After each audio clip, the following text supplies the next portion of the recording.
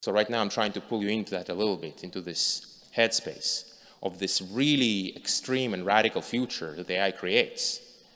But it's also very difficult to imagine. It's very difficult to internalize and to really believe on an emotional level. And yet the logic seems to dictate that this very likely should happen. So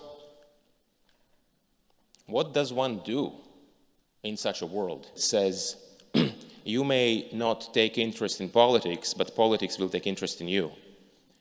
So the same applies to AI many times over. And in particular, I think that by simply using AI and looking at what the best AI of today can do, you get an intuition. And as AI continues to improve in 1 year, in 2 years, in 3 years, the intuition will become stronger.